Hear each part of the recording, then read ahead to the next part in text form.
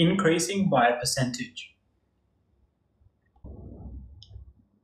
So to increase something by a percentage, let's just have a look at an example.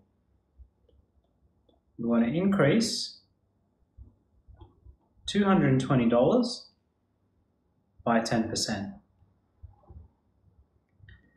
And there's two ways we can do this. Let's look at the first way. Let's look at method 1.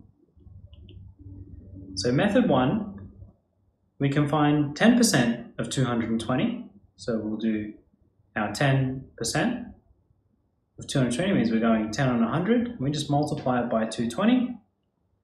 If we do this, we're going to get $22. And then we just add it to our original quantity. So then we're going to get 220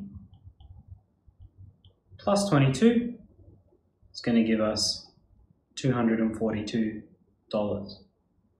Let's look at method 2. This is the method I use personally. So if you want to increase something by 10%, we take 10% and we add 100%. So we really want to find 110% of 220.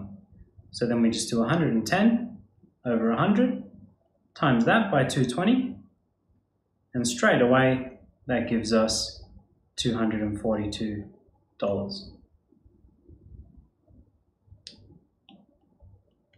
Okay, do one more example.